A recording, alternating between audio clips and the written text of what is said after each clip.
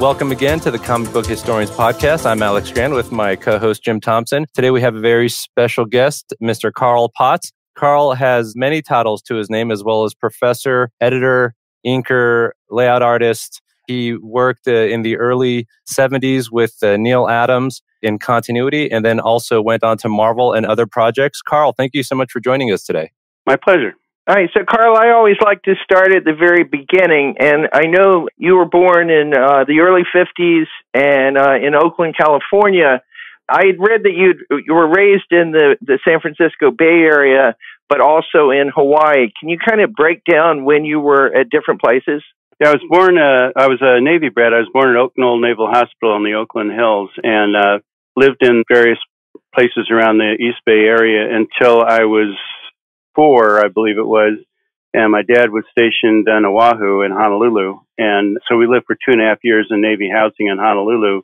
So I went to kindergarten and first grade at Nimitz Elementary School in Honolulu, which recently, on a recent trip to Hawaii, I visited, is still open, still there, still operating. It's the only school I went to from elementary through high school that is still open and operating. It's very strange, but the first one I went to is the only one still standing.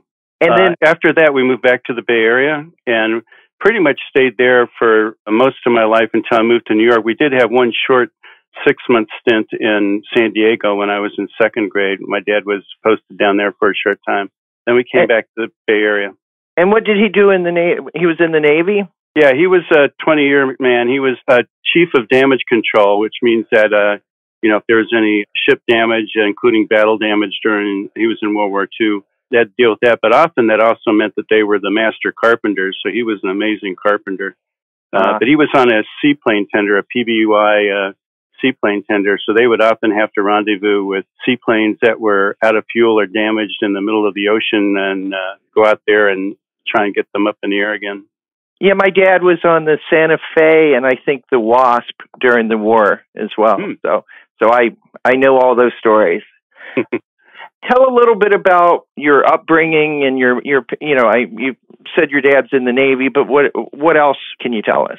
Well, my father and my mother met shortly after World War II in the Bay Area. My mother and her whole family had been prisoners of the Japanese in the Philippines during the war for over 3 years. And even though my maternal grandmother, her mother, was Japanese, born and raised, she had married an American and considered herself an American from that point on. So they were in the Philippines when the Japanese took over, and they took all of the Allied civilians and put them in prison camps. The biggest one was Santo Tomas University campus. It was this big square city block with big walls around it that was in the heart of Manila. And at first they hated my grandmother for marrying the enemy, but they weren't going to put her, a Japanese woman, civilian, in a prison camp. But she was a tough lady. I didn't realize when I was growing up she was just grandma to me, but she worked her way up the chain of command to the general in charge of Manila and convinced him she was an American by choice, and he finally relented and wrote her a pass to get into the prison camp to be with her husband and her children. And as far as I know, she's the only Japanese civilian voluntarily imprisoned by the Japanese during the war, at least in the Philippines. But they were in there for over 3 years, being progressively starved, and occasionally the Kempai Tai, the secret police, would come in and haul people out, and they'd never be seen again. It was really brutal stuff. And when MacArthur came back, he sent a force called the Flying Column 100 miles behind Japanese lines to get into Manila and free those prisoners. And if they hadn't been successful, I wouldn't exist because my mother was in that camp.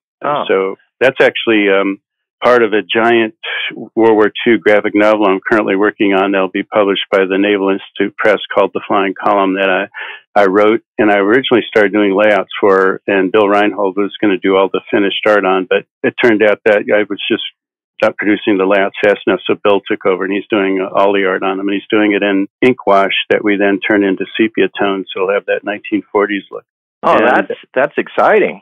But after the war, while the war is still going on, my grandfather, who was from Alabama, took his Japanese wife and all his half-Japanese children to his family in Alabama while the war is still going on. So my poor younger uncle got in fights every day in high school for the rest of the year for about a month because all the bullies there would jump him. Fortunately, he'd been taking boxing lessons in Manila. But my mother and some of her sisters, and eventually most of the rest of the family, moved to the Bay Area. And there's where she met my father, and they decided to get married. And back then, even right after the war, there were still these laws that if you were half Japanese or more, you couldn't marry a Caucasian person in California. So they had to drive up to Washington State where the laws were different in order to get married.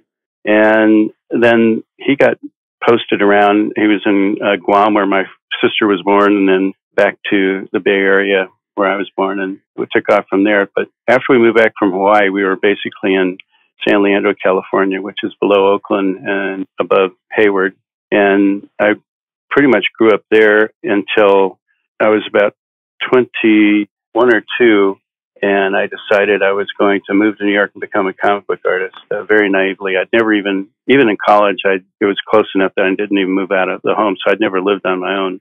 And in the Bay Area at that time were living some professional comic book people who had got tired of New York and decided to move to the beautiful Bay Area, including Jim Starlin and Alan Weiss and Frank Brenner. And particularly Weiss and Starlin were very, very nice to me and always invited me over when I had new art samples to show to give me critiques. Mm-hmm. And eventually Starlin got assigned to do basically over a 4-day weekend, draw a whole issue of Richard Dragon Kung Fu Fighter for Denny O'Neil, who was editing it at DC. Mm-hmm. They needed it in a rush, and so he pulled me in to help on some backgrounds and background characters, and Alan Weiss helped him pencil the main stuff. And Alan Milgram inked the whole thing to try and make it look somewhat uniform, but Lord knows Milgram had his hands full with my stuff back then, trying to make that come up to the standards. But anyhow, so when I told Starlin I was going to move to New York, he asked me if I knew anybody out there.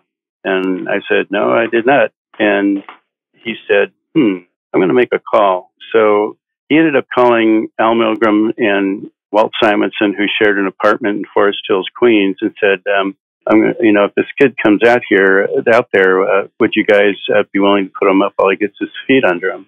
They said, sure. They never met me. They had no idea who I was. They just took Starlin's word that, I was a decent folk. And so I flew out there and arrived on a red eye and made it to the apartment building in the late morning. And I didn't realize those guys kept nocturnal hours. So I actually woke them up at around 11 in the morning.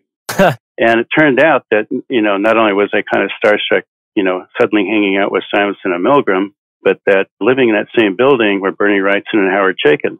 And they're always palling around all day long. Right. That's great. And I was just like, I didn't know what the hell to do. I was just flabbergasted. I was suddenly in the mix with all these people. And this Starlin, was in 1974, right? Summer 75. Okay. And if you recall your history, that is right when Atlas collapsed. So all the people who had been gone to Atlas to work were rushing back to Marvel and DC to try and pick up work. So that was like the worst possible time to try and break into the business. Now, before that, though, you had made some other contacts, and including meeting Neal Adams when you were still in California, right? In '73 at your first San Diego Comic-Con. Talk about that for a few minutes. Yeah, I drove my Pinto hatchback from the Bay Area down to San Diego, and then the convention was being held at a motel near the airport. That's how far long ago this thing was. And the major guests there that year were Neal, Jack Kirby, and Carmine Infantino. And I had a portfolio of, kind of really, really lame art. And not even any continuity stuff. It was mostly typical mistake for, fans trying to show their work. It was pin-up type stuff.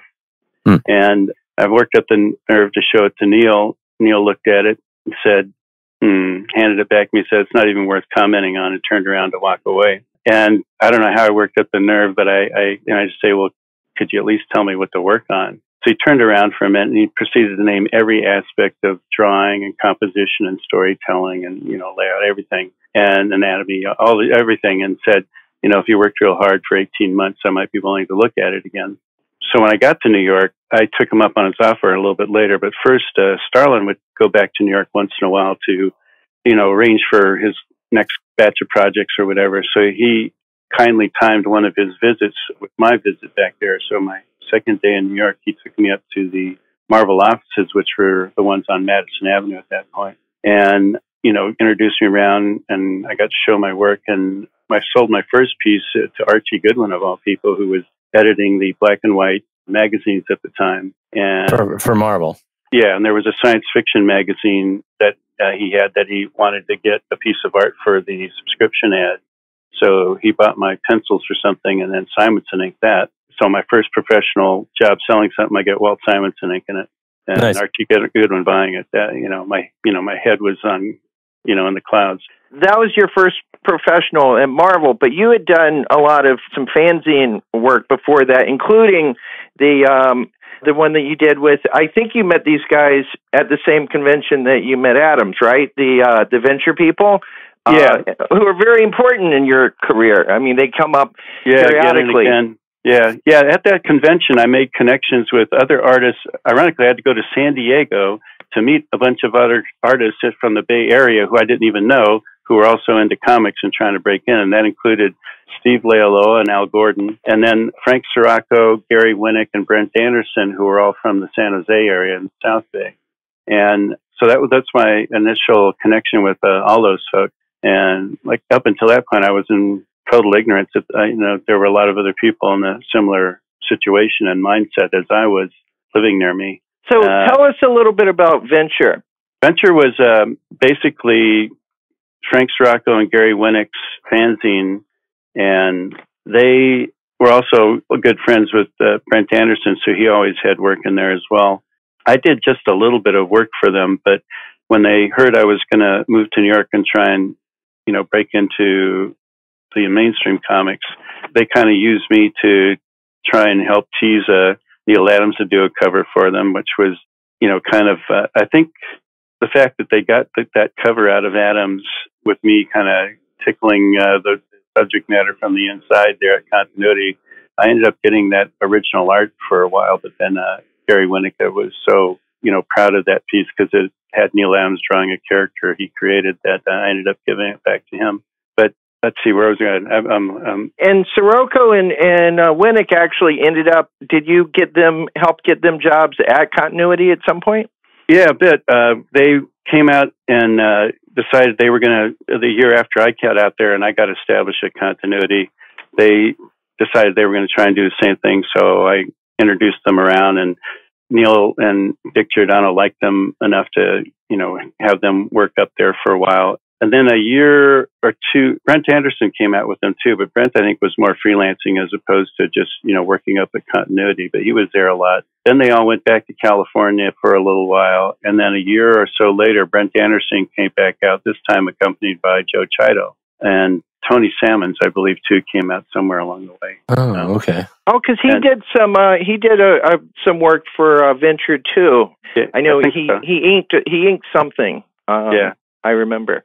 So Tony, I think, was not from the Bay Area though. I think he was like from Arizona or somewhere, still out west, but not the Bay Area. But anyhow, before I got to Continuity, when Starlin was still showing me around the Marvel offices, he took me into the British reprint department where the editor was busy chopping all the 22-page stories in half for the British weekly market, and they needed new splash pages for the second halves.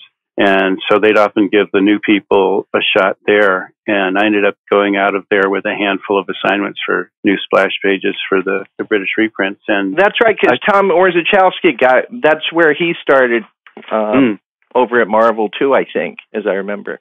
And you knew him as well, right? He was one of the people. Yeah, in the Bay Area, there was in addition to Weiss, Starlin, and Runner, Steve Englehart moved out there, and Orzechowski was there. And for a while, a lot of them had this house they were renting all together in the Berkeley Hills, which was really nice. But I'm not sure if there was anybody else that moved out there or not from back east. Now, you'd become interested in comics going back to early days. You were interested in comics, and I had read somewhere that you had really started with DC war titles. So those were ones that were kind of your first love. Was that accurate?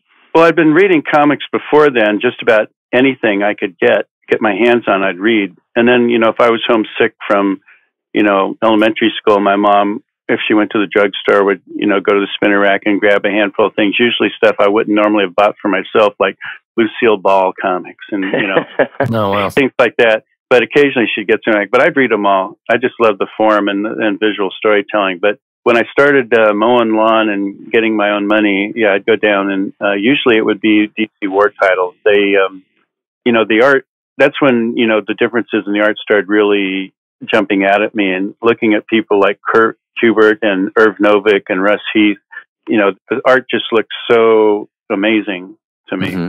And then when you grew, then you ended up sharing, you were in the same space as Russ Heath when you went to Continuity, right? Yeah. He was like right behind you? Yeah, Russ was sitting at the table behind mine in the main front room at Continuity.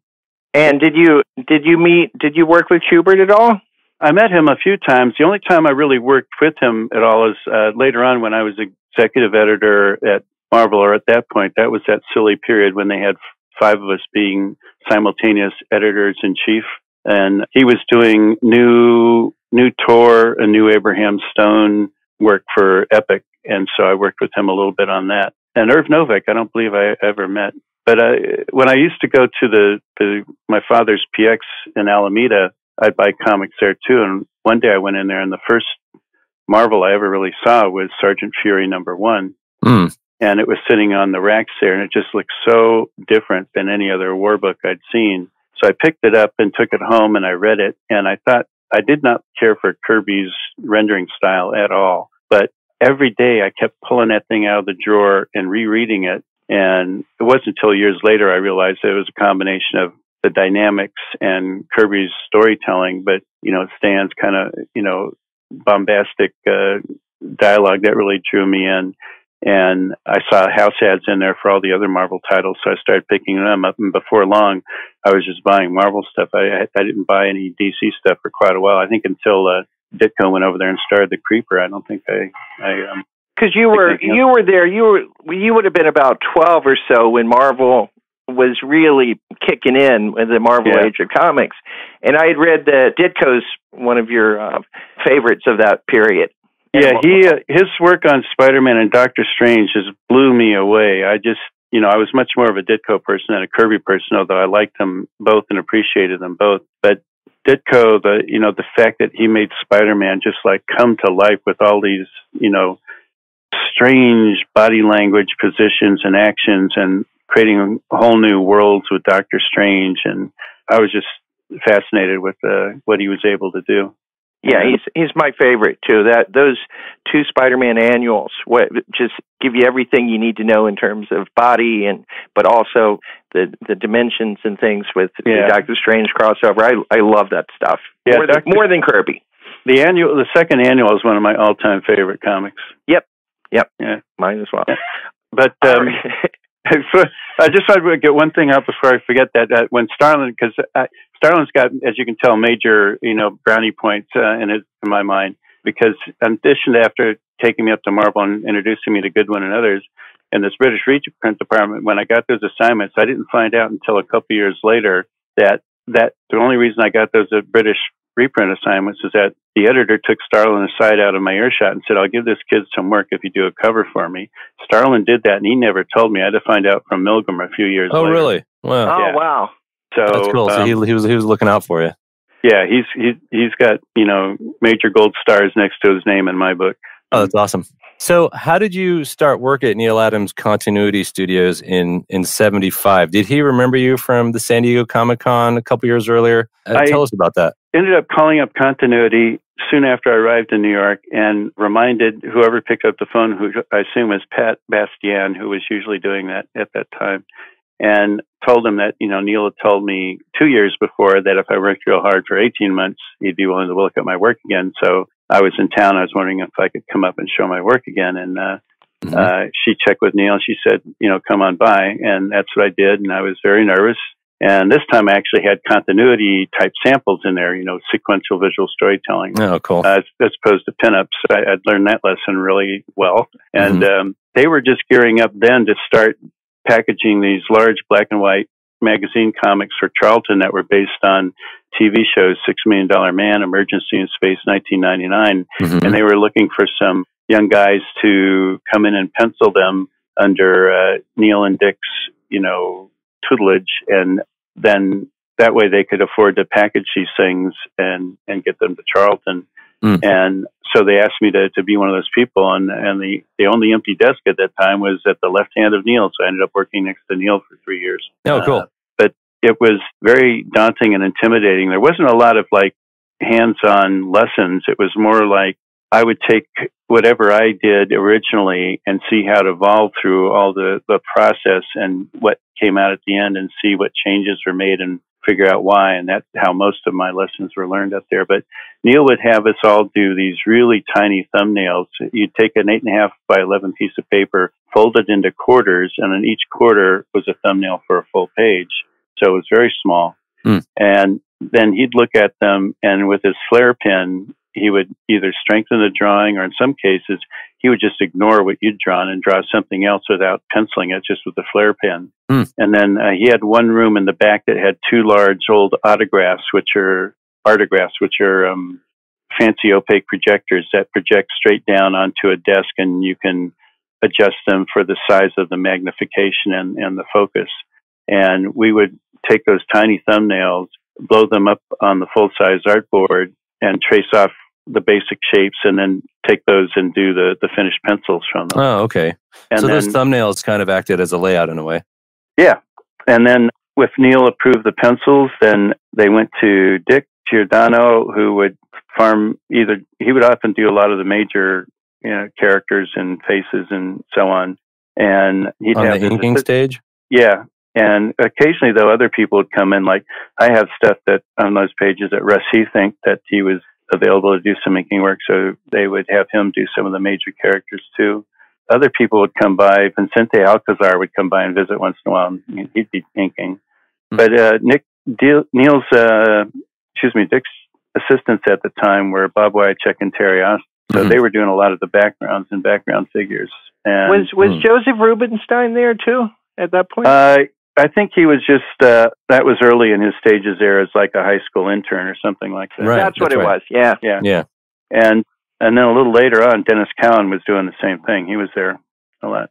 And then another guy named Joe Desposito. I'm not sure if you're familiar with his work, but he's a very good painter. He was there. But so anyhow, by the time, Neal, Dick, Russ, Terry, Bob got through with my pages, they look fabulous. At least, right. At least after all the bells and whistles, based on what they were originally given. So that's how I learned a lot by looking at how that whole process worked. That's kind of a cool, almost like a conveyor belt, but a very creative one. Yeah, and then at times just people would come to visit from out of town for a while, hang out in the studio, and if it looked like they were twiddling thumbs too much, Neal or Dick would say, "Hey, you want to do some of this or that?" And you'd have other people, inking your stuff, and you'd see neat, interesting takes on the final art based on what you'd given them. And it was a great way to see how different artists approach things and get you out of your default ruts on how you approach drawing or rendering things. Right. So tell the audience, what exactly is the Crusty Bunkers? That is a name for a loose amalgam of creative talent that basically whoever happened to be at Continuity Studios when Continuity needed to get something inked quickly for a client. So mostly it was Dick Giordano and Neal Adams, but often Russ Heath, who was there too. Occasionally Jack Abel, who rented space up there. And then also renting space further back along the row were obviously Terry Austin and Bob Wycheck, but you had Larry Hama and Ralph Reese. And there were other people that would come and go all the time. Alan Weiss ended up moving back to New York. So he was part of the Crusty Bunkers before he moved out of New York, and then after he moved back. It just evolved constantly. It was evolved. There was a guy who did very little in the comics business, but was very, very talented, named Ed Davis, who did a little bit of Crusty Bunkers work as well.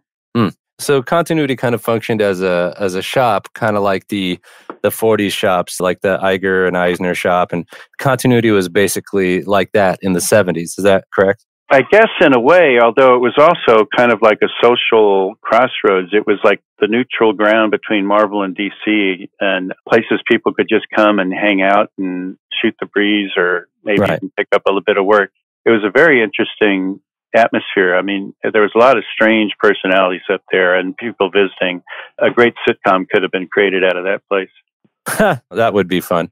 So tell us about phasing out of Continuity and entering Marvel. Around what year was that? Well, actually, it took a bit longer than that because I got into doing storyboards mostly for my living. That's something else that continuity introduced me to. And I was able to make a lot more money drawing storyboards for ad agencies than doing comics. I get paid the same amount for drawing a single frame of a storyboard as I would for penciling a full page of comics. And the storyboard had to, could be very loose, whereas the comic stuff had to be very tight. So I ended up doing that most of the time. I ended up going on staff for a couple of years at a Interpublic company at the time called Marshak that I think got absorbed by McCann Erickson at some point. But I always drew comics when I should have been sleeping and on weekends. And including some stuff for DC. I worked for Paul Levitz on Adventure Comics for a while. I did some Aqualad stuff and some Nightwing and Flamebird stuff. And then I created a new character called Cobalt and plotted and drew 3 episodes for that before the implosion killed that project. The DC implosion of '78. Okay. Yeah, it never got published, and then it was sort of a spinoff of the Goodwin Simonson Manhunter universe, part of the DC universe. Oh, cool. And then I would occasionally do bits and pieces of work for Marvel, and then Archie Goodwin at that point was overseeing Epic Illustrated magazine, and I sold him a few short pieces, and then I sold him my first real creator-owned creation called Last of the Dragons, which was serialized initially in Epic Illustrated. And that was with Denny O'Neil, and that was 1982? Yeah, that's when it started, and it ran through 83, yeah. Okay. I think it was 6 installments. That one kind of spoiled me because I just came up with this idea, started drawing it, potted it out, and I showed my drawings to Terry Austin at Continuity, and Terry goes, "That looks great. I'd be interested in inking that." At that point, Terry had become like one of the hottest inkers in the business. And so I take it up to Marvel and I show it to Archie Goodwin. I say, Archie, I'm working on this thing. Here it is. Here's what it's about. Is this something you'd be interested in Epic Illustrated? He goes, "Yeah, I like that. It's great." And I say, "Well, I'm not really confident with my scripting yet. Is there any chance you'd want to script it?" And he kind of smiled and he shook his head. "No, you should find someone else to script it." So I walk outside and there's Denny O'Neil. I say, "Denny, would you be interested in working on this?" And he looked at it. He goes, "Yeah, I like this. Do that." So I needed a color. So I walk in the bullpen. There's Marie Severin. I go, "Hi, Marie. Check this out. Is this something you'd be interested in?" She goes, "Yeah." Then I run into Jim Novak. I need a letter. So I just thought that's the way things naturally happen. Everything fell that easy. It's like I got so spoiled that when things didn't happen like that in the future, it was very frustrating. But one of the best compliments I ever got was from Archie about halfway through the series. I'd deliver each chapter up to him, and he was looking through either chapter 3 or 4 when I delivered it, and he kind of shook his head and he looked up at me and says, "I should have scripted this." He was sorry that he hadn't taken on the job, and I just felt extremely flattered to get that out of someone of Archie's stature. Wow. Can you talk about Archie a little bit? Because everybody does, and they all have sort of. I've yet to hear a bad story about him. But what was your experience? It would be very hard to find a bad story about Archie. He was probably the most, when he was around, he was most universally admired and liked professional in the comics business, I think. Everybody knew he was smart as a whip. He was extremely talented. He could write rings around most everybody, and he was a great editor, too. He'd have great insights, and he was also a very good visual storyteller. He would occasionally do layouts for the stories that the artist would draw based on his work. It was kind of a bit of a cartoony style. Remember those cartoons he used to do on the inside covers of the Epic comics? But he was very good at visual storytelling as well. So and I think when he wrote his scripts, he always had the visual aspect in mind. That's what he was kind of known for, I think, right? Yeah, I think so. And I don't know if he did thumbnails for all of them, but he did for some of them. And I just, he was older than I was, and I kind of, the next generation before me, and I kind of, looked up to and revered him like I think most people did. But he was like, so easygoing and to be around. He wasn't pompous or stuck up at all. He was the exact opposite. He was very approachable. He was also a hell of a practical joker. He would often put his body at risk by doing these amazing pratfalls downstairs and all that on purpose to get a laugh out of people. Oh, really? Wow. And there was one time when some Marvel executives on the 11th floor were deciding that some people were coming in too late. And Archie never came in super early, but, it's hard to think of anybody who worked harder than Archie. So I think it was supposed to be like you had to be in by 9:30, and the carrot was like if you came in by 9:30, there'd be bagels or something like this. But if you didn't, you'd be in trouble or whatever. So everybody, knowing that Archie often didn't come in till after 10, was like, worried about, what was going to happen. And so they set up the place where you had the bagels and all that, not too far outside of Archie's office. And so we're all sitting there and eating bagels and all that and watching the clock. And a little bit after 10, Archie hasn't shown up yet, and everybody's worried what's going to happen. And the door opens, and Archie comes out in his pajamas and stretches, and everybody starts howling with laughter. He got in super early that day just to pull that joke off. That's funny. So that's the kind of stuff he'd do. Yeah. But just a great guy. Yeah, that's great. So you worked on the Epic Illustrated Last of the Dragons. How did that transition into joining Marvel's editorial staff in 1983? Well, one of the things that was happening simultaneously with getting some of this work was that there was a great amount of social interactivity in the comics professional field at that time in New York. Neal Adams would have these First Friday parties at his apartment, where on the first Friday of every month, any professional could come over to his place for a party, and everybody got to know each other there from all the companies, including at that time Archie Comics was still in the area. And then during the warmer weather months, every Sunday in Central Park, there was an all-day long comics industry volleyball game that was going on that, people from all over came in to play those things.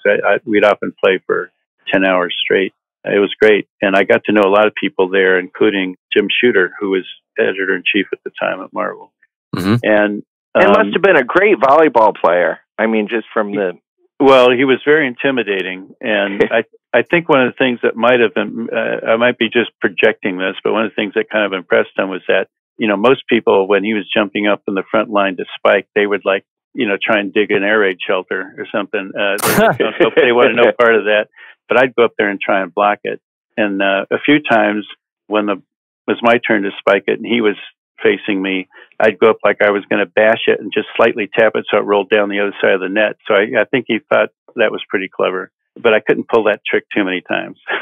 Right. That's great. But Al Milgrom, in early '83, Al Milgrom was planning to leave the editorial staff and go freelance.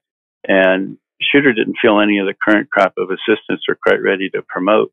So he was asking around other professionals to see if they could recommend somebody to pull in from the outside. And he went out to dinner one night with Bill Sienkiewicz, who I'd been friends with for a couple of years. And I'd never even thought about being an editor before, and certainly hadn't discussed anything like that with Bill. But Bill popped my name into the hat. And what little work Shooter had seen of mine, he'd been impressed with because he knew I liked, good, clear, compelling visual storytelling. I didn't like confusing the reader. I liked enlightening the reader.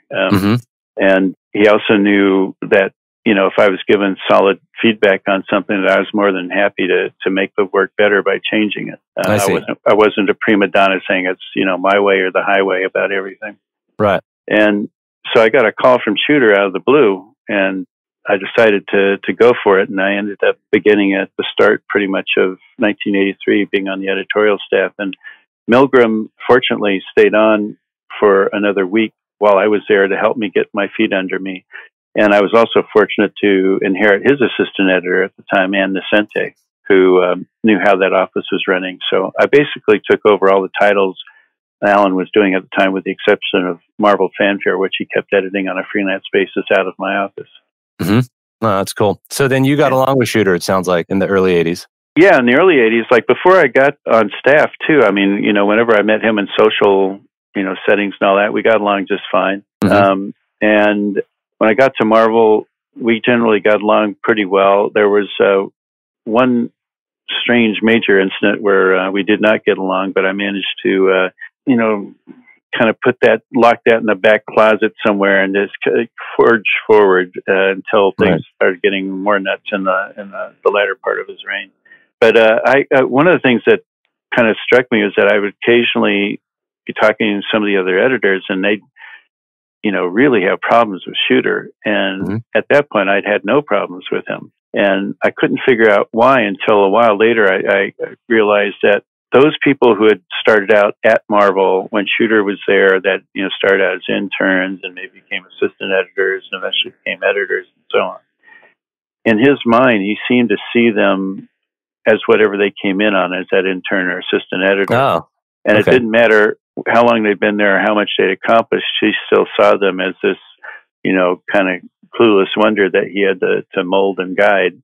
Whereas people that had had success outside of Marvel, like when he hired Milgram and Hama and Louise Simonson from, other publishers, or Denny and obviously Archie, he saw them more as peers. And since I'd been working at an ad agency before he hired me, for some reason, he put me in that category of someone who had success elsewhere, and therefore he saw them more as a peer.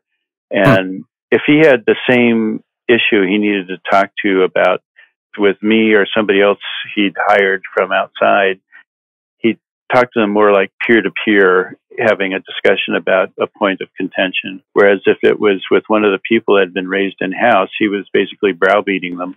And I didn't really realize that or find that out till later. So that was an interesting thing to discover about this guy's personality. That's interesting. That's really insightful. I had not heard that before. So basically, he would kind of go more Weisinger on them in a way. I guess. I don't know. I mean, Weisinger sounds like, he was Shooter cubed, but I don't know.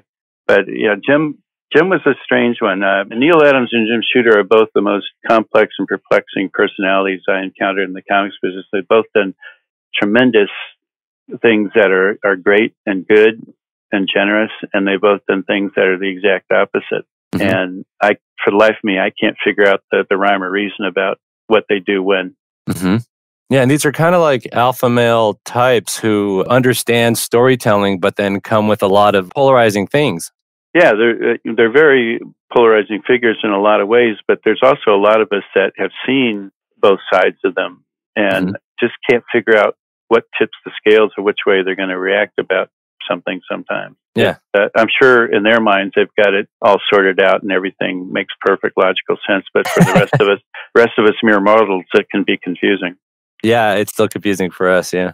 So, going to your editing, you actually started out real strong. You edited FF Annual 17, Fantastic Four 258. These are John Byrne Fantastic Four issues. How was editing John Byrne? Well, I didn't do a lot of actual editing on him because both of those, I think, had been started under Al's reign, and I just kind of took them over in the midst of production. And I always got along just fine with John, but I could see that there was the potential for some issues down the road because I saw what he was turning in for the next batch of plots, and he liked just basically turning in one or two sentences for each issue. And back then what Marvel would do is they would pay a third of the writing rate for the plot and 2/3 for when the final script came in, because almost everybody worked the Marvel method back then, which meant the artists worked from a plot, and then the finished pencils went to the writer to do the final script based on the pencil. So I was a little concerned that I felt that I was going to have to talk to John about getting more out of it, particularly since I think he has a brilliant story mind, but occasionally some of the stories, the endings felt unsatisfying. They had these Deus Ex Machina things. If I remember right, I might not be remembering right, but that FF Annual, it's like it had to do with the Cree and Cree milk from Cree cattle, or some strange, interesting thing. But and in the end, it all got fixed because Reed came up with some spray and sprayed everything, and I just felt that was so disappointing. So I felt a lot of his endings are kind of like that. Actually, that's interesting. Well, I never thought about that. The impression I got was that he comes up with these really interesting concepts and figures, he's going to write them, and then they'll kind of write themselves and they'll come up to an ending. And sometimes that works for some people and sometimes it doesn't. You end up with sort of a, things kind of fizzle out, or you have to come up with some Deus Ex Machina thing to try and pull it all together. And, sometimes he was just so spot on. This stuff was brilliant. And other times it kind of fell flat at the end. And I wanted to try and keep that more consistent. So I was gearing up to try and talk to him about writing more substantial plots that had the ending figured out before he started diving into them. And I knew that there was a good chance that was not going to go over well, and we were going to end up having disagreements on that. But then Shooter said that he was up for, expanding the line and trying new things. And I'd had a whole bunch of stuff that I'd been thinking about doing. And another relatively new editor up there, Bob Beniaski, needed some titles to fill out his roster. So I kind of gave up the FF and the Thing, that little FF franchise, to Bob in order to get space to do the new projects I wanted to do. Also, Louis Simonson had pitched Power Pack to me, and I wanted to edit that as well. But I had ideas for Alien Legion, Shadow Masters, Amazing High Adventure, and some other things, Spellbound. And also initially I was going to edit Longshot, and Cynthia had come up with the basic concept for that, and I teamed her up with Art Adams. So I discovered my first day on the job in the pile of unanswered submissions. Right. Yeah, you discovered a lot of people. Yeah. Yeah. That was one of the big pluses of that job, was discovering and mentoring a lot of the talent that went on to have great careers, and it's very gratifying. So you also edited Defenders, Hulk, Doctor Strange, Alpha Flight, Moon Knight, and you even inked every now and then. I saw you inked Moon Knight at some point too. So yeah, that was before I was editing though. When you were editing, you technically weren't supposed to do any of the creative work unless it was part of, your editorial duties. So you couldn't really freelance the work that you were editing. That was the way we kept things balanced properly. Mm-hmm, I see. So that inking of Moon Knight was before officially being an editor. Yeah, that was when Denny, I think, was editing the title. Okay, I gotcha. I got to ink some Kevin Nolan pencils there, and I learned a lot doing that. Jeez, he's great. Yeah. In fact, when I started editing, I don't know if you noticed, but Kevin ended up doing a lot of my covers. I'd often do these for my covers. I'd do these quick layouts and give them to the artist to do the finished work. And if you ever looked at Kevin's old blog site, he's got a few of the scribbles I sent him, and he shows the stages of what he turned them out into. So it was great seeing me send off these scribbles and have these amazing pieces of work come back in. And he at one point too, he told me that he decided he wanted to not draw anymore. He just wanted to letter. Mm-hmm. And I told him he was nuts, but that as long as he was being nuts, I'd give him as much lettering as I could. So he ended up redesigning and redesigning a number of my logos. He designed the original Punisher miniseries logo, Rocket Raccoon, Solomon Kane. Mm-hmm. When we relaunched Doctor Strange, and before that, the Strange Tales one. But so he did. I tried to keep him as busy as I could, no matter what. But then, thankfully, he saw the light of day and started drawing again. Yeah. Sometimes people need a break from certain things. So then you edited the first Rocket Raccoon miniseries. How do you feel Rocket Raccoon turned out in the Guardians of the Galaxy movies? Pretty well. I tell people kind of only half jokingly that it took 30 years to be vindicated for, watching that first miniseries, because for being involved in the first one, yeah. Yeah, when I proposed it, a lot of the other editors just laughed. They say, "What? That's not going to work." Mm-hmm. And that was also Mike Mignola's first series as a penciler. And up to that point, I think he'd penciled one or two short jobs for Milgram and Fanfare, Submariner stuff. And he'd send in, when he was sending in his inks, he'd often have these neat little drawings he'd do on the backs of the pages of, weird little characters and monsters and stuff. And Bill Mantlo and I would look at these things and just think, this stuff's great. I wish there was an outlet for this kind of stuff here. And Mantlo proposed doing the Rocket Raccoon miniseries. Mantlo was one of the co-creators of that property. And so we asked Mike to pencil that. So that was his first Marvel series as a penciler. And after that, since he didn't really care to draw humans as superheroes that much, I needed a new artist on the Hulk. So I put him on the Hulk, and he was there for quite a while. Oh, wow. So then, as far as Mike Mignola being one of the people that you discovered and mentored, as well as Arthur Adams, also Whilce Portacio, Jim Lee, John Bogdanovi, quite a lot of names. So Larry Stroman. Yeah. Steve Scroge, Sal Valuto, June Brigman, right? These are all people. Yeah, although there's a few of them there where I didn't technically discover them. Like June, Wheezy introduced me to June's work, and I just thought it was amazing. And then Mike had been doing inking, and he penciled one or two jobs for Milgram, so I can't really take credit for that, but I did pretty much, I think, mentor him when he came on board as a full-time penciler. Oh, how cool. And then at the same time, working with people like Bill Sienkiewicz and, like you already mentioned, Terry Austin. So there's just a lot of creativity going on in the middle 80s. At the time, did it feel like all these names were going to be big at some point? You know, it's strange. When you're in the midst of it, it's like the norm. And part of you realizes, this is fabulous. This is great. I get to make my living, doing all this stuff and with all these great people and having a blast. And there's a part of you that's just the everyday norm. So it isn't until it goes away that it really hits you what an amazing period of time that was. I'd say during my 13 years on staff at Marvel from 83 to 96, at least 10 of those 13 years were the best professional work experience on staff I've ever had anywhere. The last year and a half of Shooter's Reign was a nightmare, and then my last year and a half or so there when the Ron Perlman people had taken over Marvel and were busy driving it into bankruptcy twice. That was a huge nightmare. Right. But the rest of that time, it was great. All of us up there loved what we were doing. Most of us got along really well, and in fact, so well that we were often doing social things together out of the office. And we generally, were rooting for each other, trying to help each other out. There wasn't like a lot of the inter-office infighting that there seemed to be occasionally at DC with some of the older editors up there, although a little of that ended up coming to Marvel eventually. You got to work with Ditko too, right? Oh, yeah. Yeah. Well, talk about that for a minute.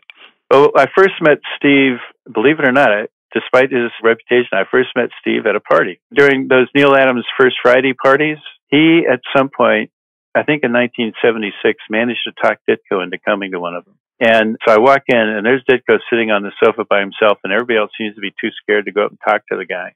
And Starlin happened to be there, and Starlin had known Ditko for a long time. When Jim was a fan and would come to New York, he's one of those guys that would call up Ditko, and Ditko would have him over, and they'd talk and shoot the breeze. Oh, really? So, yeah. That's cool. So Starlin's one of those guys, if you can see it in his work, he's like the perfect amalgam between Kirby and Ditko. Yeah. He's like the love child of Kirby and Ditko. Yeah, that does make sense. Yeah. So he takes me over there and he says, "Steve, this is Carl. He thinks you're God." And then Starlin walks away. And so I'm sitting there going, "Oh, yeah. I don't know what the hell to say after that." And because A, that's embarrassing on its own, but B, if you know anything about Ditko's Ayn Randian objectivist lookout, he thinks all religion is bunk and opiate for the masses. So to be compared to a god is like a double insult. Right.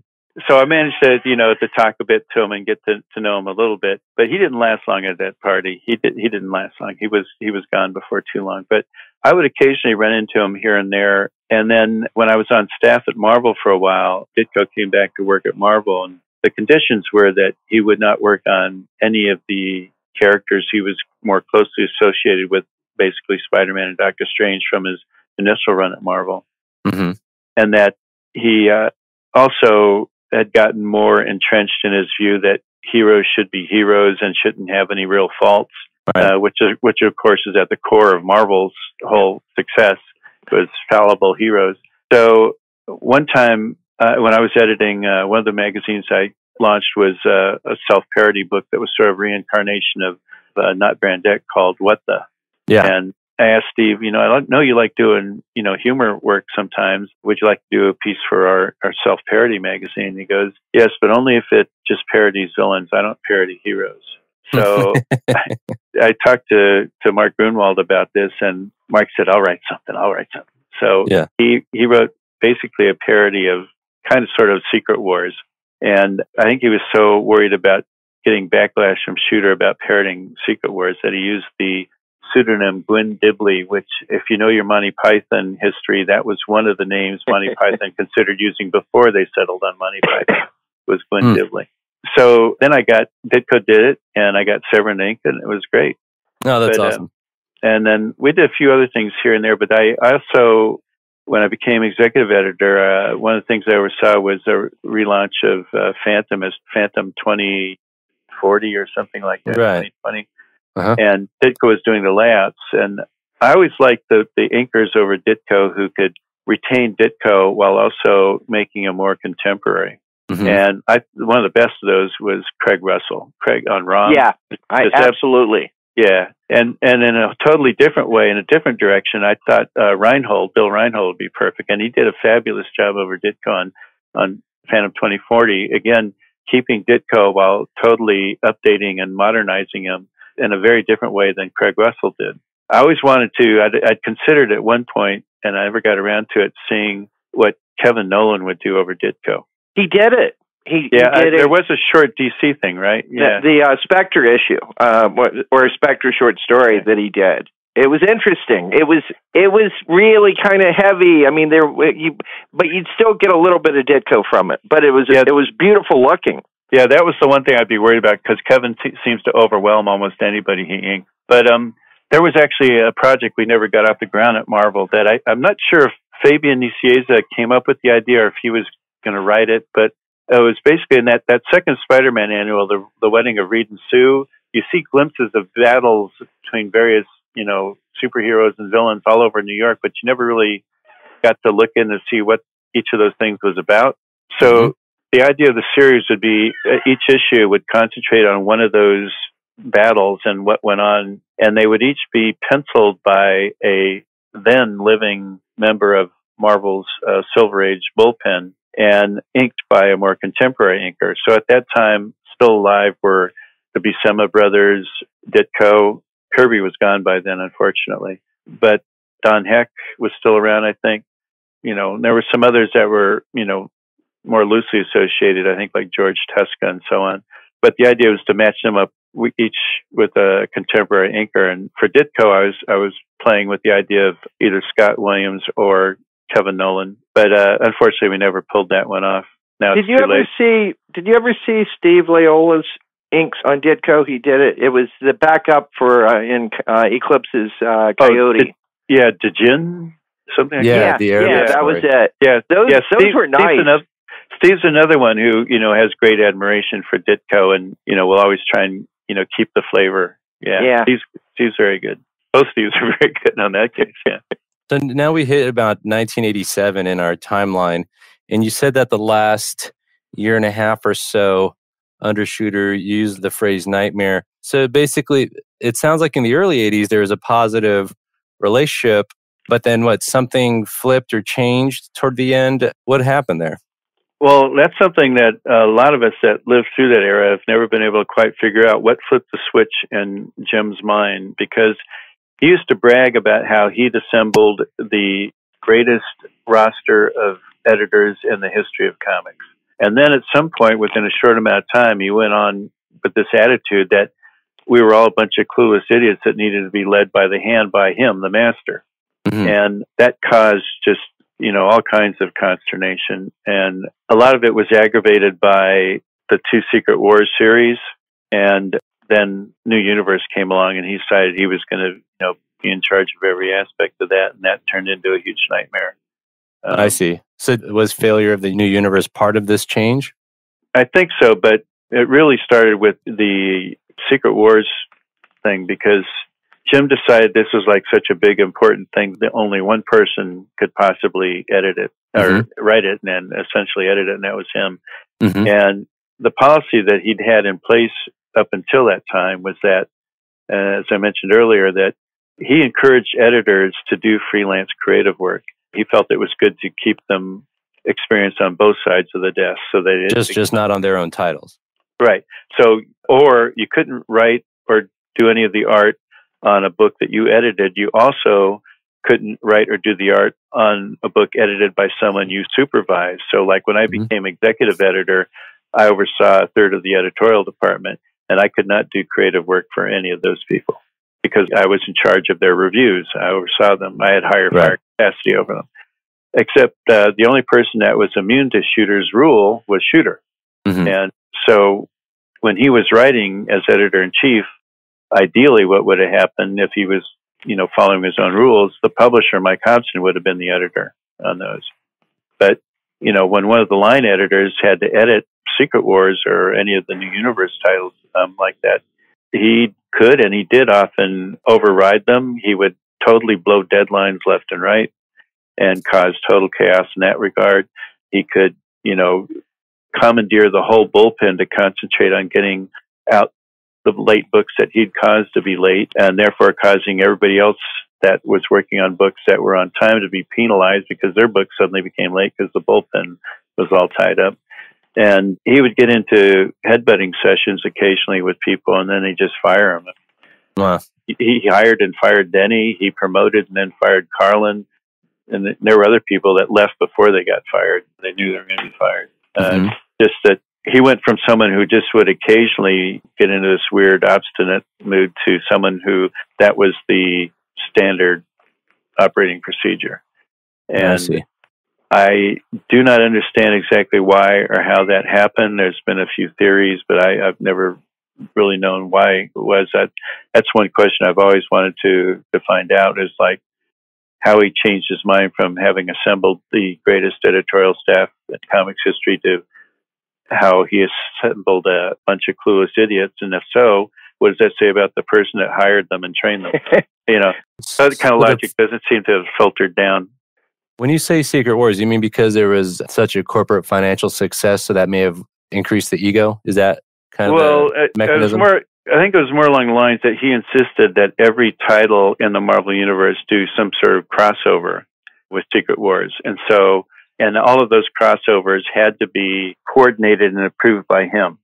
Okay. And since he was so hands-on with this thing, very few people ever pleased him with what they were doing. Oh, okay. And they would keep being revised. As an example, on the Hulk, since he was also so late, I mean, Secret Wars was very, very late because the writer started out very late, and the writer was Shooter. And the editor couldn't really threaten to fire Shooter because Shooter was his boss. It made no sense. So I liked having all my books done as close to the ideal schedule as possible. I liked having about 5 different issues in various stages of production at the same time. The one that was about to go out the door, was having the final production work done on it. The issue before that was being colored. The issue before that was being inked. The one before that was being penciled. The one before that was being scripted, etc. And that way, if somebody ever did have a problem, they got hurt or injured or, family issues or whatever, I could often, have some wiggle room to keep the creative crew and the continuity of the book going.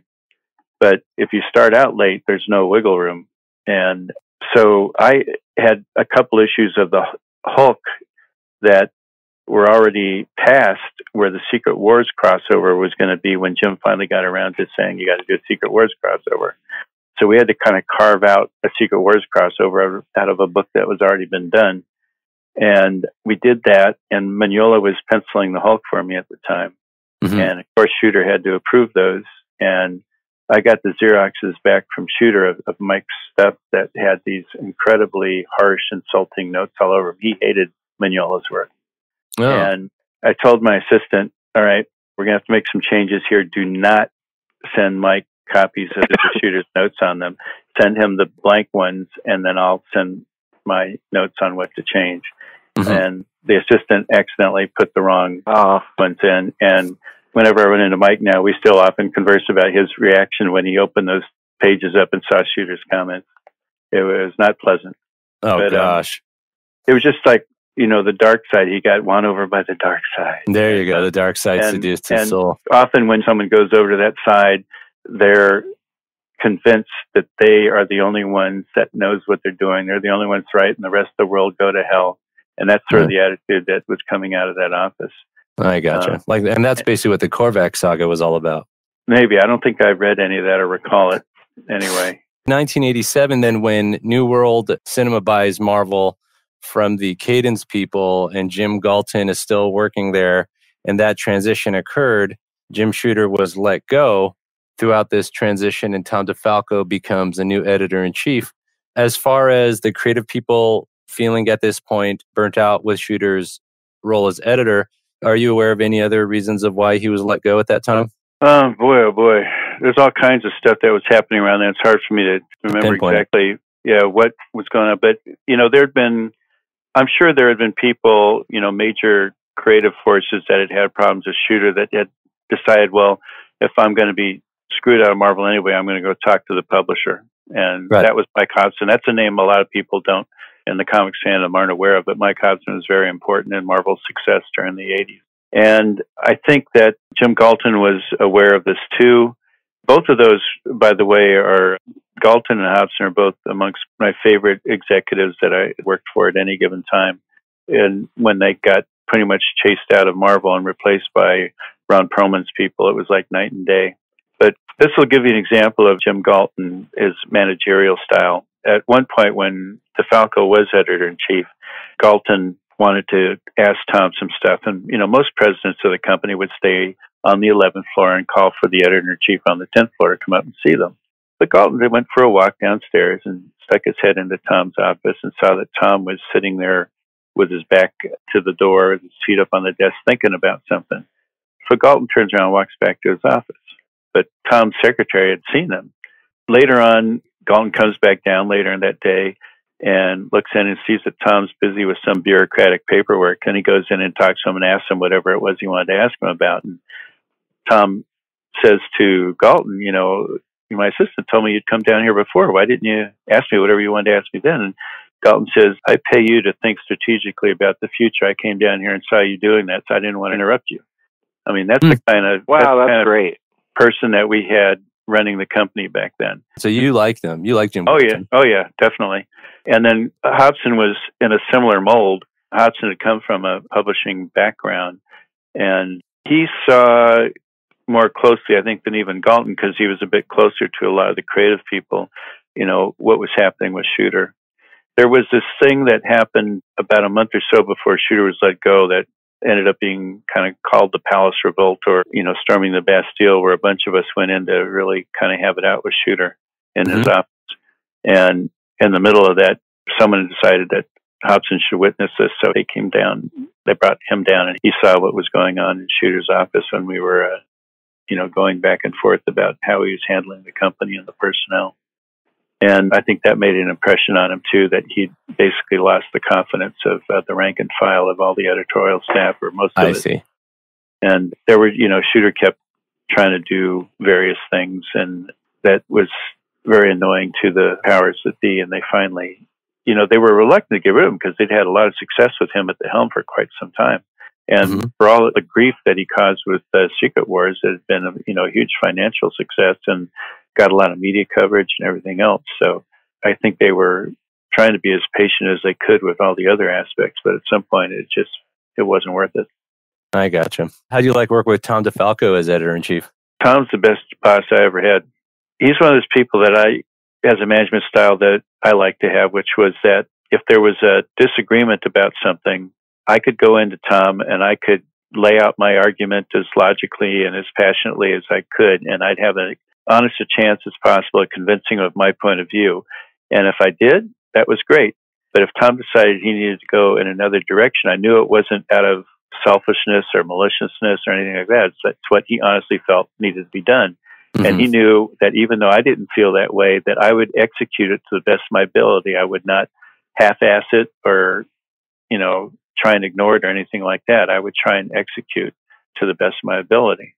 And that, to me, is how professionals work. And that's the way pretty much the whole staff, not everybody, pretty much the whole staff was like that.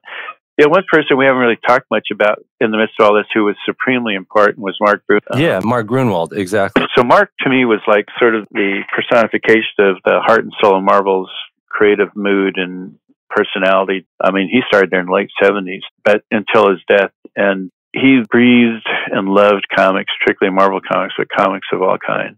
Yeah. And he was one of those people that he could not wait till Monday morning to go in and make more comics. And he was also, the one that pretty much, organized all the office parties for Halloween and Christmas and so on. Or if there were, birthday events in the office, things like that. He'd have all these kind of contests and, things going on. He created the Marvel Olympics for the conventions, where he'd have the Marvel editorial and creative staff that were at the conventions engage in contests with the fans, so the fans could win, Marvel prizes, whether they were comics or collections or posters or whatever. And a lot of us in the comics business are pretty much introverts by nature. And in a weird way, Mark was too, but he'd forced himself to be an extrovert by force of will. And he was so enthusiastic about doing these contests with the fans at the conventions that the rest of us wouldn't want to let him down. And so he could corral us to do things we would never do on our own. Even when DeFalco was vice president and editor-in-chief of Marvel, he'd get Tom DeFalco on the stage in these contests to bust balloons with your butts with the fans, see how many could bust these balloons, within a certain amount of time. This is the freaking VP and editor-in-chief of Marvel busting balloons on the stage with the fans. And, and Gruenwald can make it happen. Yeah. Yeah. That's and great. that, I don't know if you read that old Fumetti book where we're all in a pyramid, a human pyramid. That's all Mark's stuff. That's all his idea. You should have been at his wedding. Oh my God. Everybody got a whoopee cushion. So like when the toast comes around and everybody's on the toast, everybody's got to sit on the whoopee cushions, and they were all customized. Each one was customized by Mark, and just, everything was like a celebration and a fun thing, a fun event to do with him. It was so sad that when he passed away, it really was an end of an era in a lot of ways, because that was right when the worst of the worst was starting to happen with the bankruptcy. The Ron Perlman stuff. And they basically turned someone who couldn't wait to get in on Monday morning to go to work making Marvel comics to someone who on Friday couldn't wait to get the hell out of Dodge and drive upstate to his weekend house so he can get the hell away out of everything. And to me, it's no accident that his heart attack happened early on a Monday morning, right before he was going to have to get up and drive back in and deal with all the BS in the office. Oh, boy. So did he, and I guess one more question about Gruenwald before we go on to your Punisher War Journal in 88 is, did he express about working with Shooter and Tom DeFalco and working with those editor-in-chiefs? Did he enjoy working with them? Well, he and Tom got along great. They were like peas in a pod, and they also were constantly playing practical jokes on each other that neither one would ever admit to. Like one would do one to the other, and then the other one would have to get them back, and they never spoke about it. It was hilarious. But Shooter, he had lots of problems with Shooter. In fact, that meeting where we stormed the Bastille, basically when we went into Shooter's office, he was in the midst of a meeting with Ralph Macchio and Gruenwald and browbeating them about something, and they weren't happy. And then they're caught in the middle between this crowd of rebellious editors and Shooter. And you could see as the meeting went on and on that they're sinking lower and lower in the chairs, trying to get out of the line of fire. But, I think like everybody else, he saw all the good things about Shooter and all the bad things. Well, he was a pretty fair and even-keeled person. So tell us about overseeing the development of the Punisher. Basically, you're credited as turning the Punisher from a side character to someone that could star in his own series. You did the layouts and the writing for the first Punisher War Journal issues in 1988 with Jim Lee doing the finish art. Tell us about that as a mission and what exactly happened there. Initially, I can't remember if the first Punisher project I started editing was a 5-issue miniseries by Grant and Zeck, or there was a very long project, which was the first Punisher graphic novel called Assassin's Guild that Joe Duffy wrote and Jorge Zavino did the art on. I know they were in production simultaneously, but I can't remember which was the first one I started working on. But in any case, I remember Grant and Zeck proposed the miniseries to me, and at that point, I hadn't really seen anything from Grant's work that particularly impressed me, but I really liked his take on the Punisher for the miniseries, and I'd always loved Zeck's work. So that's another project that I championed in the approval process, and a lot of the other editors thought I was nuts because, this guy had no superpowers. He was, as much a villain as a hero, and, only been a second-string guest star, and he used real-world weaponry, and how on earth is anybody going to buy this thing? But I liked their take on it. And I also saw at the time in other popular media that films like the Clint Eastwood Dirty Harry films and the Charles Bronson Death Wish films, things like that were, seeming to gaining in popularity. So I thought there might be something in the air. So I took a chance on that, and it turned out to be a big hit. One of the things I don't think another Archie Goodman related thing, I don't think people give Archie enough credit for is the sort of incarnation of the Punisher that became popular. In the early stages when he was like in Spider-Man and so on like that, he was, much different character, not anywhere near as, serious or realistic, so to speak, as the version that became popular. And a lot of people forget that Archie Goodwin wrote 2 stories that appeared in different black and white magazines featuring the character. And I think that kind of reestablished the character with a new kind of frame of reference and seriousness. And that is what I believe is what gave Frank Miller his take on the character. And I believe that that's guest starred in Daredevil. And I believe that is what inspired Grant and Joe Duffy. Joe Duffy was Archie's assistant at the time. And that's also what inspired me when I started writing my stuff. So I think a lot of it goes back to Archie Goodwin's take on the character, which a lot of people have forgotten, unfortunately. I remember those magazine covers where the Punisher was featured, and it was so different from the Ross Andrew Spider-Man version. Yeah.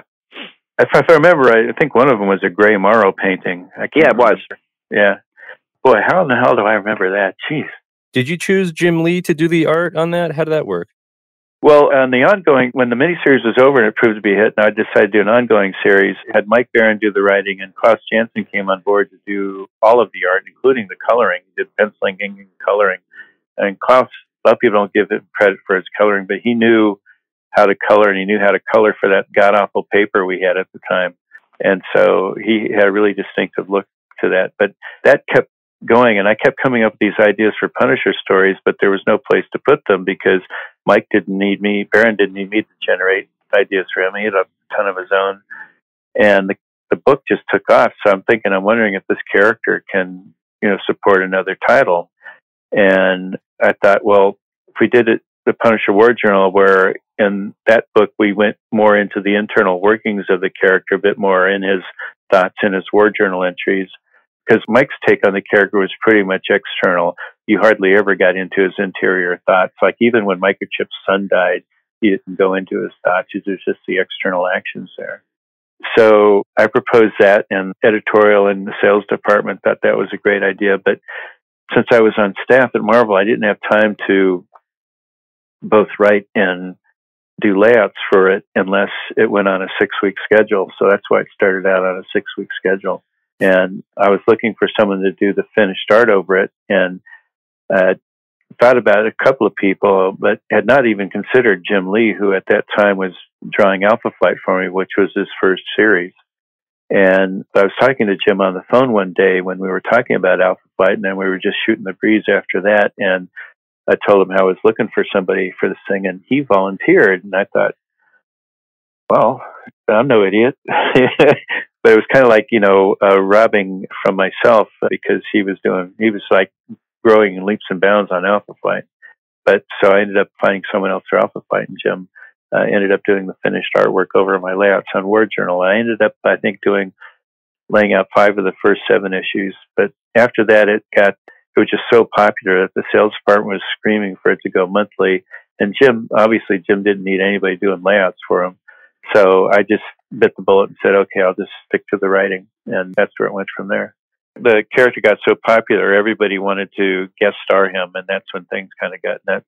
Kind of chaotic as far as the character. Yeah, because in 1988, I was 10. So there were 3 things. My first comic experiences were Tom DeFalco and Ron Friend's Thor. And then it was that's a also good experience. That was a good experience for me. And then also the trade paperback of The Dark Knight Returns that had come out. And then also the trade paperback reprint. And then Punisher War Journal. From the first issue, or? Yeah, from the first issue all the way through the Wolverine Punisher crossovers. So that was kind of like my entry into comics. So then now just kind of moving along to the next year, 1989, and the Perlman Revlon people take over Marvel from New World Cinema. And you became executive editor of the Epic imprint and also 1/3 of the Marvel title. So what does an executive editor do? Well, what happens after Tom was editor-in-chief, he made Mark Gruenwald his executive editor. And then as the line and everything kept growing, there was a lot of books for just those 2 people to look after. And when Archie Goodwin decided to leave Marvel and go back to DC, there was a great danger that the executives were going to just fold up the Epic line, because a lot of them up there had this attitude, well, we don't even own this stuff, and it doesn't sell as well as the other, the Marvel owned stuff anyway. Why are we even publishing this stuff? And a lot of us felt it was very important for Marvel to create their own stuff and to be more diverse than things that were just in the Marvel universe. So Tom decided that someone had to try and fill Archie's shoes, and it was a thankless task because nobody can fill Archie's shoes. It's like I said, it's trying to fill the shoes of the most universally respected and liked person in the business. But I did not want to see Epic shut down. So when Tom asked me to come in and oversee that, I agreed to it. And then eventually they added Bob Budiansky as another executive editor, and we ended up just divvying up everything Marvel was publishing into thirds. And so I had a good chunk of the Marvel line as well as the Epic stuff, and they each also had a third of the Marvel line. And basically what each executive editor does is they oversee different groups of editors that each editor, in theory, had about 5 monthly books and then a handful of special projects and miniseries and graphic novels and so on. And our job was to make sure that the work was being done on time and being done well. And if there were issues, to deal with them, or if there were personnel issues, to deal with those with the editorial staff, or occasionally with their freelancers if there were issues that couldn't be resolved amongst the editor and the freelancer. I see. And then, so it kind of removed us a bit from the hands-on editing, which was a drag, and made us a bit more, executive level type activity and so on, which I like wearing a lot of hats, so I don't mind doing that stuff. I just didn't like the fact that the ratio of the creative work went way down based on that, but it was important work. So we would also be involved with the training of the newer editors. After Tom was made editor-in-chief, he and Mark Gruenwald devised a curriculum for the Marvel Assistant Editors Training Program. So for at least an hour once a week, usually Mark would run the training sessions for the assistant editors, and Tom would occasionally do some stuff, and then I would come in and do things, particularly when it came to visual storytelling. But it was mostly Mark and Tom doing that. And the concept there was that each assistant editor was assigned to a specific editor, and that was basically who they learned from. And since all editors have their strengths and weaknesses, the assistant editors, therefore, are not getting a well-rounded education. You might have someone who's a great story person, but doesn't draw or know how to draw well, doesn't know a lot about drawing, or doesn't know visual storytelling well, or they might be great on the creative stuff, but the administrative stuff is a nightmare in their office. So they devised this, comprehensive training system. So after you'd gone through the system in a year, this training program, you had a much more well-rounded education on what would make an ideal editor in theory than, if you just were mentored by one single person. That was a great thing because we kept having to expand the staff. Even with that, the staff got expanded. People got promoted before they were ready, and occasionally a few of them did not do well, but most of them did as well as they did, I think, in large part to that training program that Mark and Tom came up with. Oh, that's cool. So then in 94 through 96, going toward the Marvel bankruptcy and you leaving Marvel, you became editor-in-chief of Epic in 1994, and then Marvel goes bankrupt in 1996, and then you leave. Give us those circumstances and the circumstances of the bankruptcy and the Perlman guys, and then why you left. Well, at some point, I think it was in 94, that they pretty much forced out Tom DeFalco as being editor-in-chief. And there was a guy that the Perlman people had brought in who was a huge comics fan, Terry Stewart, that was president of Marvel, and he's supposed to run Marvel. And, whereas people like DeFalco and Hobson were amongst my favorite people to work for, people I reported directly to, I cannot say that at all about Terry Stewart. He was a big fan of comics, so I'll give him that. Loved Marvel, but he was a horrible executive. And so he came up with this idea that each major group of Marvel titles would have its own editor-in-chief. So the 5 editor-in-chiefs were Gruenwald, Budiansky, Bob Harris, Bobby Chase, and myself. And I had the most eclectic line. I had everything from what was left of Epic at the time, because the Perlman people did not want to have anything to do with Epic. And the alternate universe type stuff, like what was left of What If, and the alternative things like Ruins and the Last Avengers story.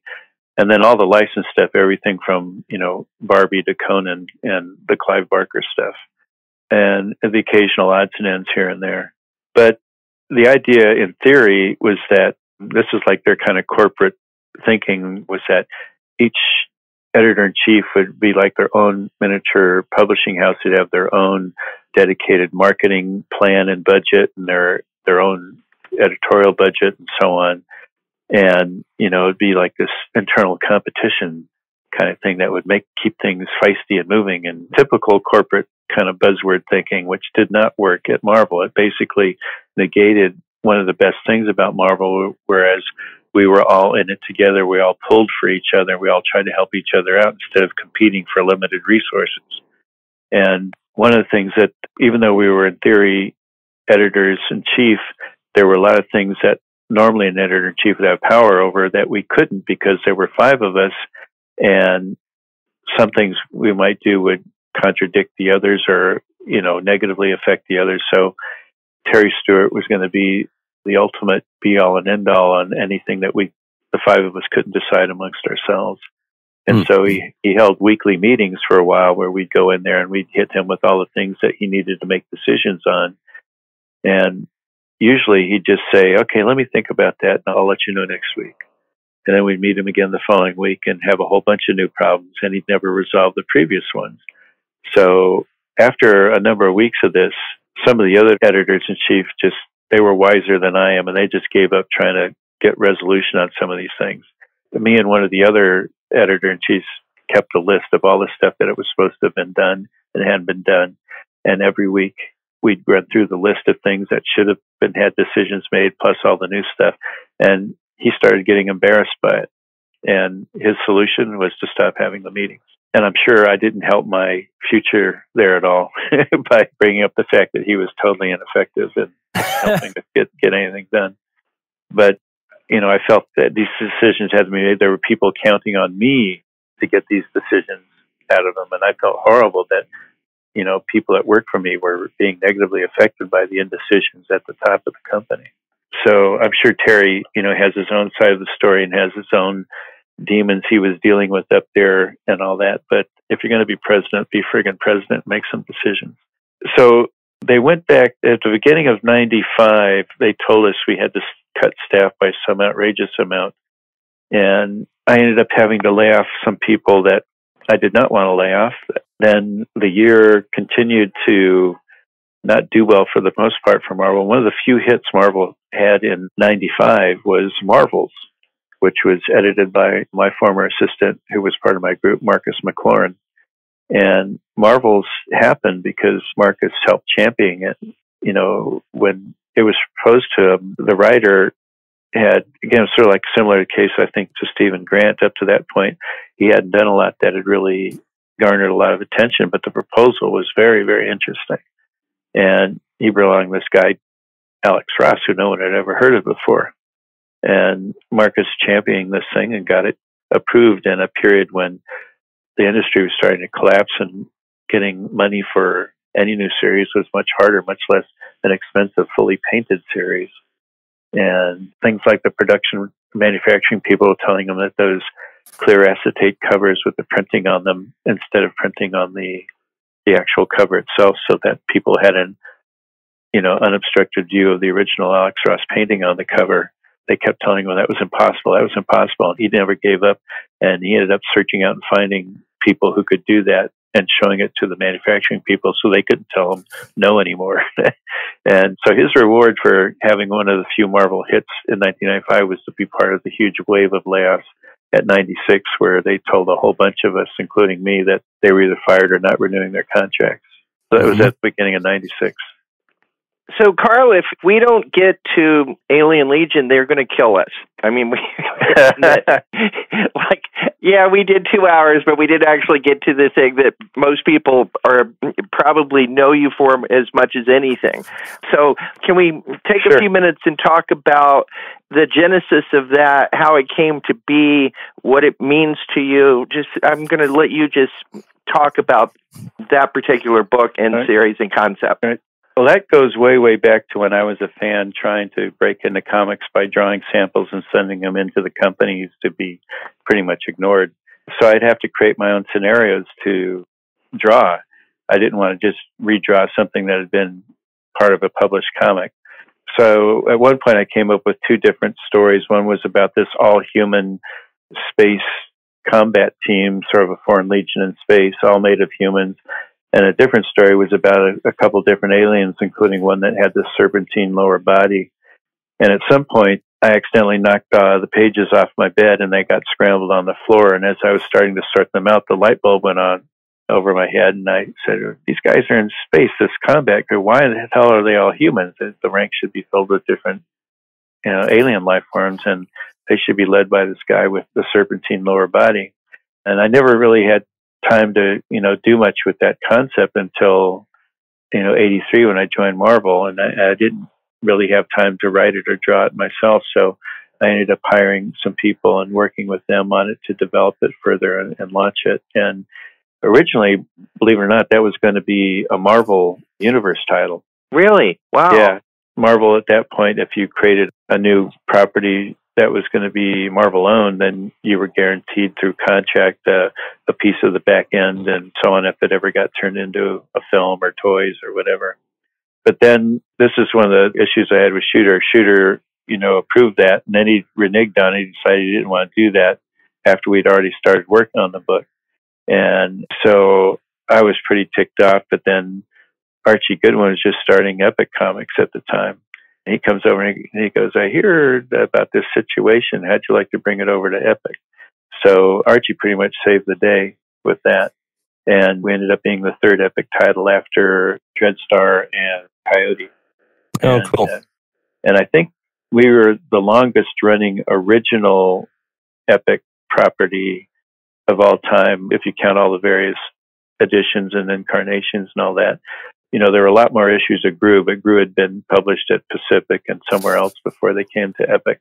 But I think it was the longest running title as far as number of issues and over the years of any of the original Epic properties. But in 96, right before 95, I guess it was, right before the layoffs at Marvel, I wrote a screenplay, my first screenplay for Alien Legion. And I didn't know anybody in the film business, but occasionally would get calls from people saying, I have something that might be interesting for me to shop around Hollywood. So eventually in 96, it got optioned for a TV series at MGM that Bob Gale wrote the pilot for. Bob Gale's guy wrote all the Back to the Future films.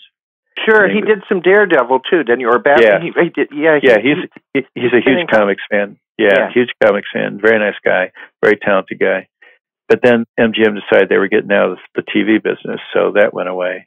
And eventually, I hope I remember all these in order. This has a long history in Hollywood. The property was optioned eventually by Dimension Films, and they hired a really good writer to write it, but that writer didn't really know science fiction, and the draft that I read was very disappointing. And then the president of Dimension left, and the successors usually don't want to deal with their predecessors' projects.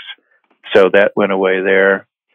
And then it got optioned by Mainframe, which was doing 3D animation up in Canada. They were the guys that originally did Reboot, and they were getting more and more sophisticated with their work. And there was a producer on staff there that just loved Alien Legion, and so they optioned it and hired me to be executive editor, and I went out there and helped them develop it. And then that company's presidency changed hands, and the new president there screwed that on. And I can't remember if there were any others, but eventually a friend of mine who's a big comics fan, a writer and producer and a director named Boaz Yakin, he directed Remember the Titans for Bruckheimer. That's the connection with Bruckheimer then, I guess. Yeah, he's written and directed a whole lot of films. Most of them are more indie-style films. But the way we met is that he's the guy who wrote the first draft of the original Punisher film. And they'd sent that to me as the Punisher editor to get feedback on, and I sent them feedback, and he contacted me directly to go over some of the feedback. And then he got removed from the project, and they had somebody else rewrite it. But Boaz's original take on the character was much better than the one that ended up on the screen. But we became friends after that. And he'd gone into Bruckheimer's, and they had success with the first couple of Pirates of the Caribbean films, mixing live action with CGI. And they wanted to do the same thing with a science fiction property. He goes, I got the perfect one for you. Sure. So they optioned Alien Legion, they optioned my screenplay, and they started a whole series of rewrites by half of Hollywood, basically. And this would be around 2007? Yeah, I guess, yeah. Initially, they optioned it for 2 18-month periods, but then in there you have to add in there was a writer's strike in there too, so that automatically extends the period according to the terms of the contract. So they had it for about 3+ years as an option, and then they hired the guy they thought was going to finally do the rewrite that they were looking for, and that was David Benioff of Game of Thrones fame. It turned out Benioff grew up in, this made me feel old, Benioff grew up in Brooklyn as a huge Alien Legion comics fan. And so between seasons of Game of Thrones, the busiest guy in Hollywood does 3 rewrites of Alien Legion. After 3 rewrites, they fired him. And they didn't allow me to read any of his takes on it. Another guy that was a huge Alien Legion fan that had contacted me years before is Tim Miller, who owns Blur Studios and hadn't directed any feature films at the time, but had done a whole lot of very impressive work at his 3D studio there. And so I introduced him to the Bruckheimer people, but they didn't really want to entrust Alien Legion to someone who didn't have any feature credits yet. So right after Deadpool comes out, suddenly they're interested in Tim Miller. Same guy, same talent, just happens to have his first feature film to come out and be a big hit. So they let him read the last Benioff script, and according to him, he said it sounded kind of like they were instructing Benioff to turn Alien Legion into a science fiction Game of Thrones. So that didn't make any sense, and he wasn't interested in that. So that's when my contract was finally over with them. And in theory, I got the rights back. But Disney's contracts are pretty notorious for being onerous, and they have some pretty strange language in there that they're using now to help make it very difficult for me to make another deal elsewhere, although I'm continuing to work on that now with some other production partners. So wish us luck. We're going to need it. Boy, that's discouraging, but a familiar story at the same time. Yep, afraid so. I'm also trying to I wrote a pilot and a Bible for a TV series based on my Last of the Dragons graphic novel, and I'm trying to get that out there too. I've been writing screenplays on a variety of things over the years, and I've pretty eclectic taste. So one of them's a baseball comedy. One of them is that huge science fiction, that World War II project I told you about that's based on my family's experiences. I wrote a couple of screenplays about that, one based on my family's experiences and one focused on the rescue effort to save them. Because I hadn't done enough work on spec, I combined them and added more to turn it into a TV miniseries script. And since my name's not Spielberg or Hanks, the odds of that ever getting made are pretty darn low.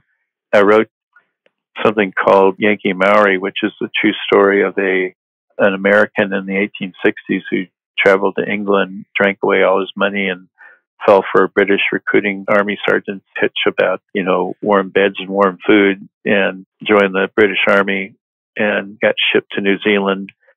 And he was a sarcastic, authority-hating Yankee, which didn't go over well with his officers, so he was constantly being punished and flogged, and he deserts and joins the Maori in their fight against the British and ends up helping them win an unlikely series of victories over the British in New Zealand in the 1860s. It's all real stuff I researched.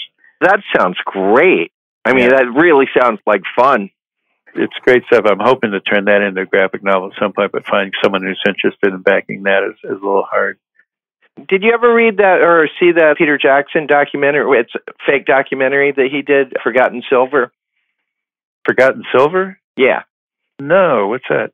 What Jackson does early in his career, he does this faux documentary that's about a lost film that's discovered that reveals that there's a New Zealand director who is probably equal to D.W. Griffith and all that, and was the person that actually invented the close-up and all of these things. And it's pretty authentic for at least a little bit of it, and then it gets a little more absurd as it goes along. I used to show it to my students and not explain to them that it was fake and it was meant to be funny, and they would just be taking notes and following it. It's definitely worth watching. All right. Speaking in New Zealand. I'll check that out. The closest film I've seen to the Yankee Maori one I'm telling you about is Jeff, is it Miller? I forget, I think his name, a New Zealand director. He directed a film, I think it was in the 80s, called Utu, which means revenge. Oh, sure. Yeah. And, that has a lot of similarities to the period and the times I'm talking about.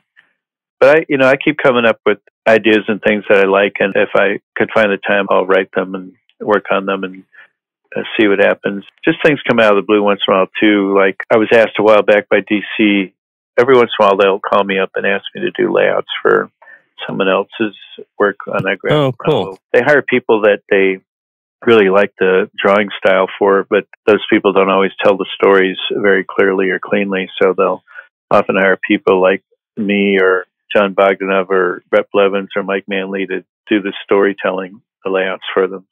Well, you did literally write the book. Yeah, literally, yeah. We should probably explain what I mean by that. I took a lot of the information and aspects and exercises and so on that I learned when I was mentoring a lot of talent at Marvel and wrote the book that came out that was part of the DC Comics Guide 2 series. There was, I think, about 6 of them, and all told, mine was the most recent one. Denny O'Neil did the first one on writing, and then Klaus Jensen did one each on penciling and inking. There was one on digital tools by Freddie Williams and a split book on lettering and coloring by Mark Gruenwald. Todd Klein, on the lettering side. And then mine was on visual storytelling, but it also pretty much covered all the creative aspects. And recently that just went out of print. I was surprised because I usually, before I go to a convention, I'd call up the publisher and order a bunch of copies to take with me to sell, because I often give seminars on visual storytelling at the conventions I attend. And I was told that it was out of print. And I called up Watson Guptill, who was the company that published it. They licensed it from DC Warner Brothers. And I was told that, I guess it was a 20-year deal they originally had, and it was up, and Watson Guptill was up for renewing it, but Warner Brothers pulled it. And that meant that all the copies that Watson Guptill or Random House, their parent company, had in-house had to be trashed because it was a licensed book. They didn't own it. They couldn't remainder it. Oh, no. So suddenly, I can't get my own book anymore, and I require it where I teach at School of Visual Arts and Academy of Art University and other places, so my students can't even get my You book. can't assign your own book now.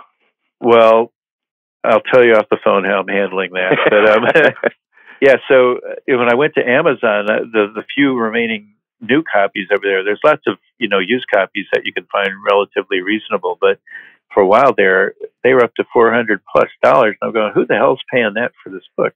But it's come down quite a bit since then, but there's not that many new copies left since they had to trash them all. I was really hoping they'd go remainder and I'd go buy a bunch of them cheap and use them that way. Well, we're at our time, but I didn't want to not ask you about your later career in terms of the teaching aspect. Could you talk about how you got started on that and what your experience has been as a teacher? I've always been, obviously, from the time I mentored at Marvel, I've always been interested in working and trying to help people get better at creating comics and all the creative aspects. And I was having lunch, I guess, about 9 years ago with Klaus Janson, who's taught for a long time at School of Visual Arts in New York, and mentioned my interest in teaching. So he put the word into the chair, the head of the chairman of the division, illustration division, and they ended up having me come on board to help teach a senior portfolio class.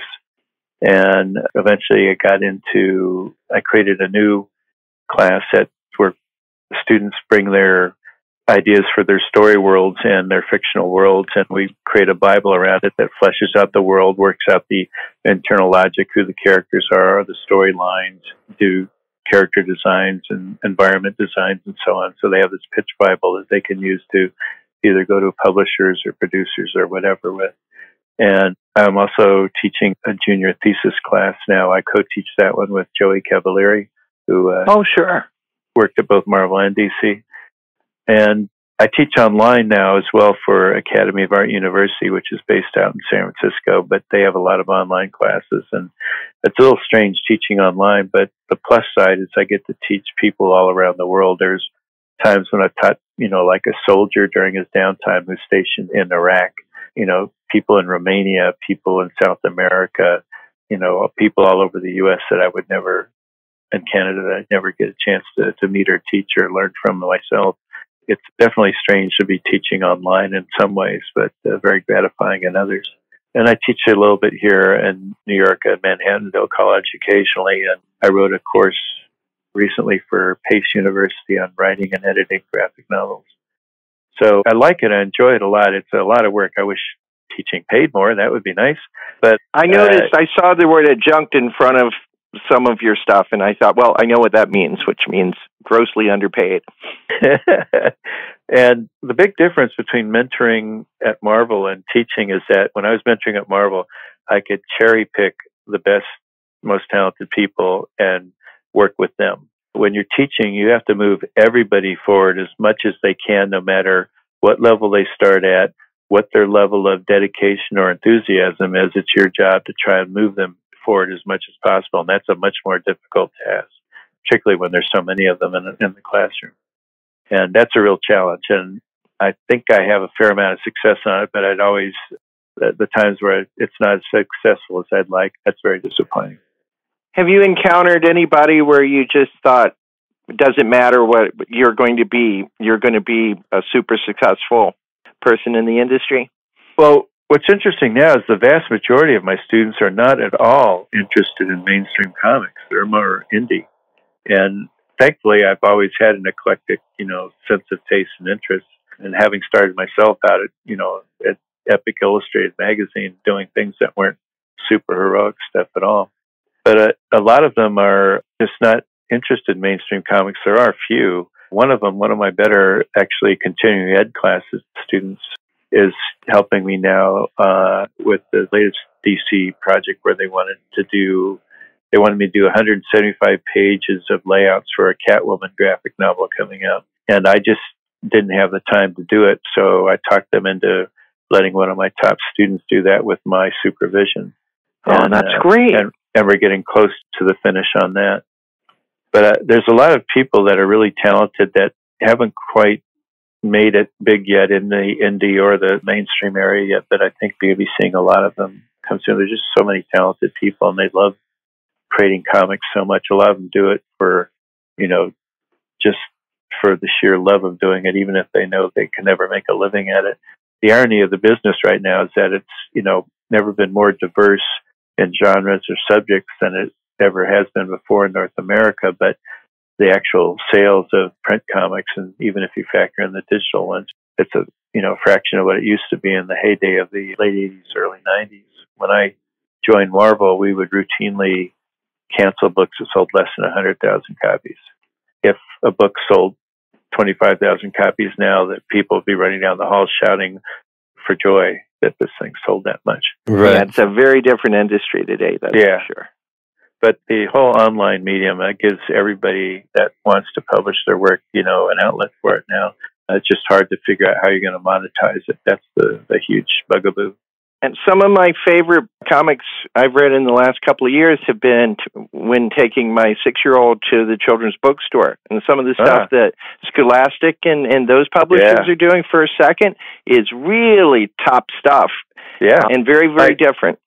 My favorite graphic novel I've read in the last 5 years is the second graphic novel by the Tamaki cousins, This One Summer. I think that's a brilliant piece of work. Oh, I love that. Yeah.